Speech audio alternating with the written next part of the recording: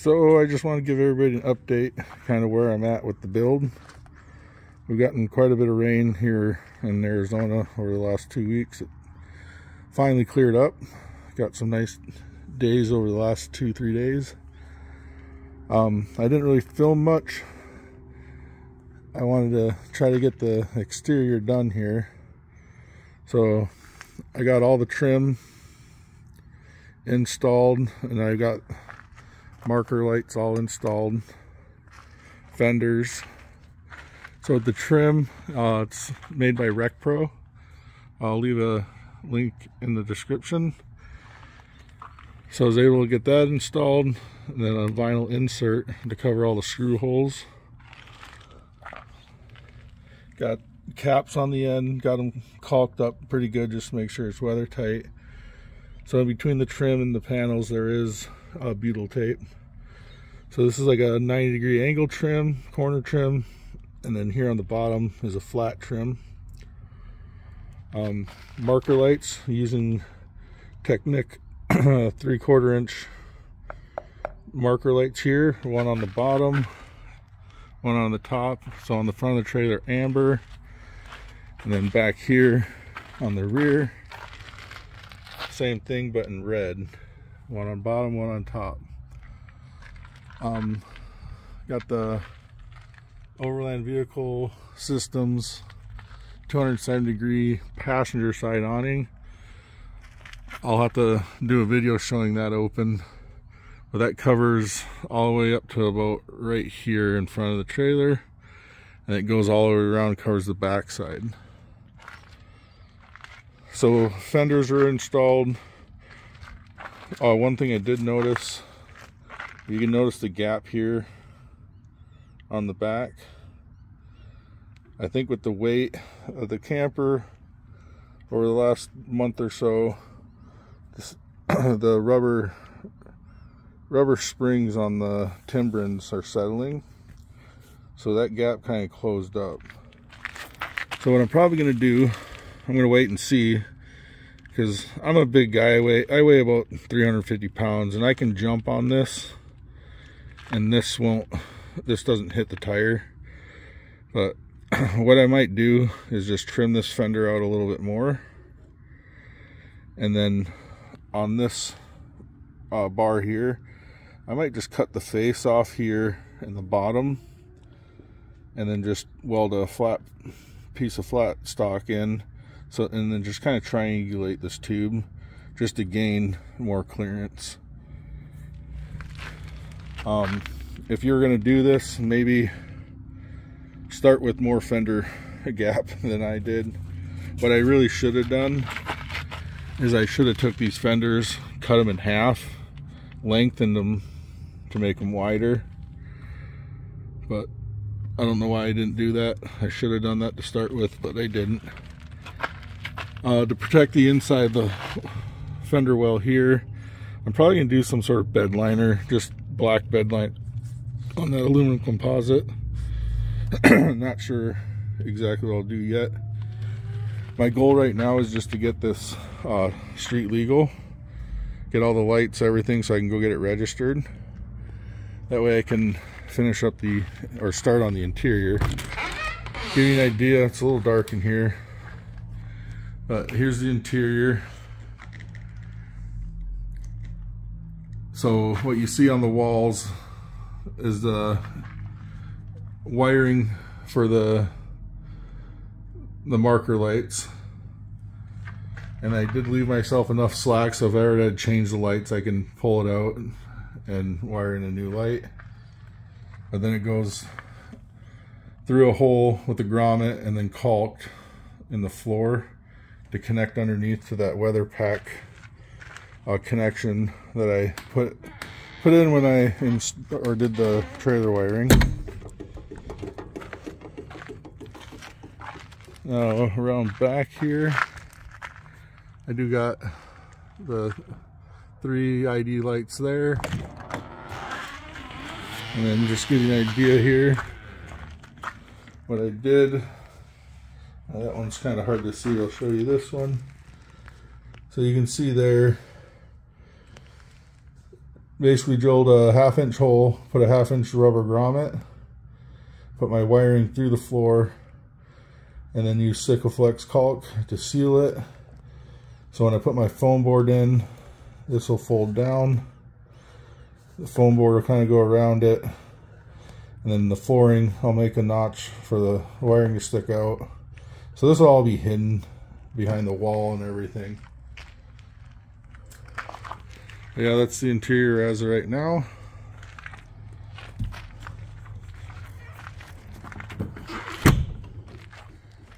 And then the rack system, you can see how it's just clamped to the roof rack.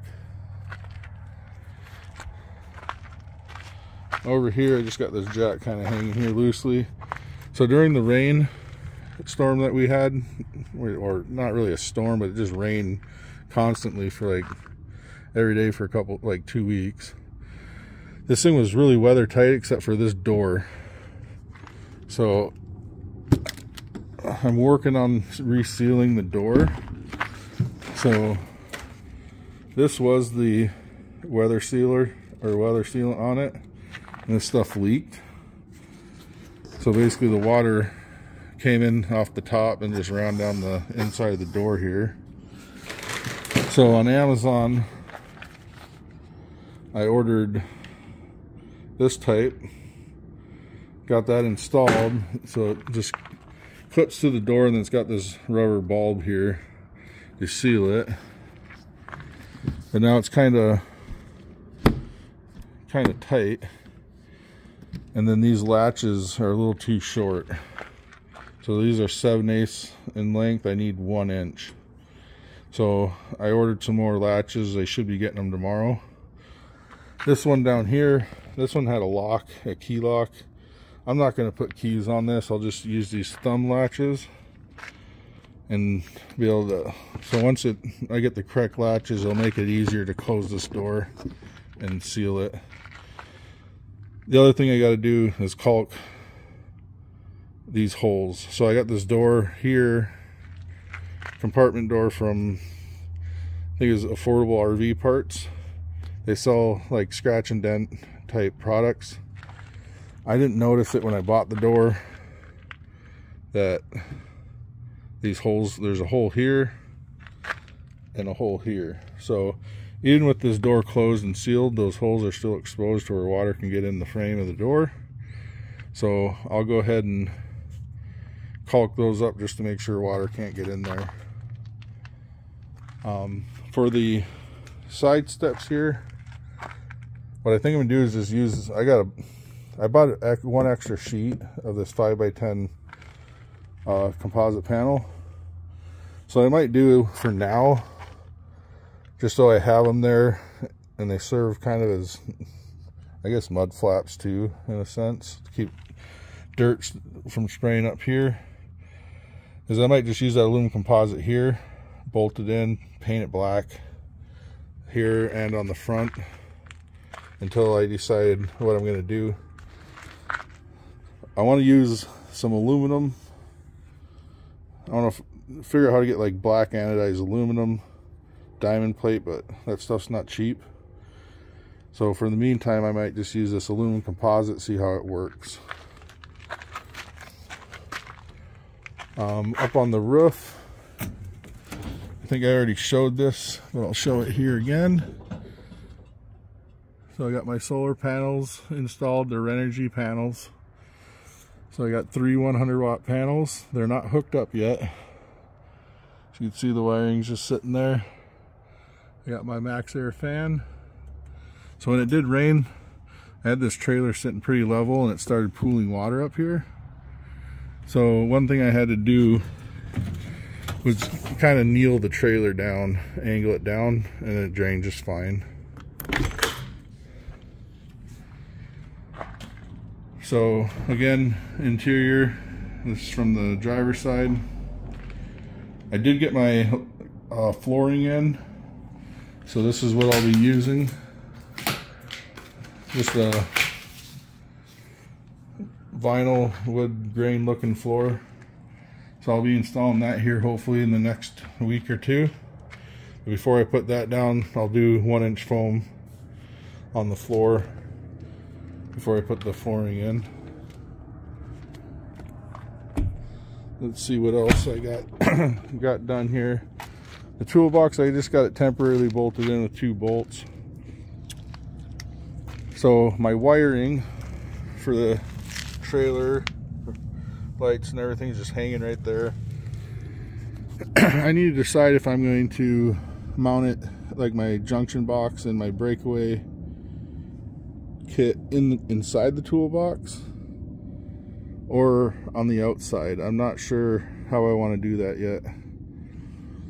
You know, I'd appreciate any thoughts or suggestions on that, or if I mount it underneath the toolbox, kind of hidden. But then again, it could hit stuff, road debris, things like that. The other thing I want to do is the front of this trailer.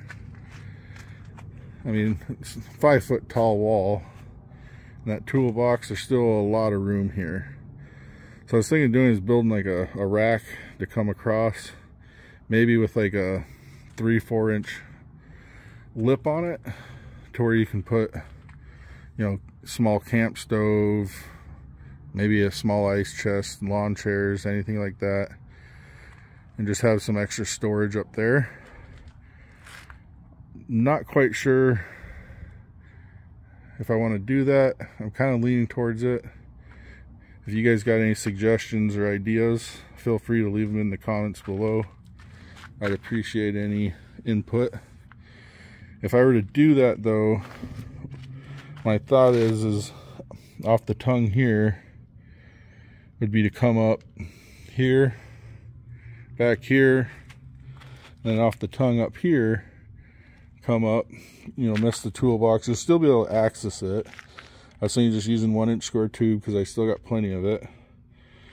And then just come in high enough to where when this lid's all the way open, that rack would be about, I don't know, yay height, which to me is right about my neck height, maybe chest height, where you'd still be able to easily access it, put stuff up there. Please let me know your thoughts in the comments below on how you would do that, or if there's something I've done on this build that maybe you would have done different. You know, maybe it's not too late for me to fix something if you guys see something I may have done wrong. As of right now, with the rain we had, I know that was a good water test, and this thing, like I said, held water. I was able to go in there with a flashlight one night when it was raining and just look for water, and the only water I could see coming in was from that door right there. So my next step right now is just finish up the wiring so I can make it towable. I'll finish painting that tow bar, make it towable so I can go get it registered. That way I can legally take it down the road.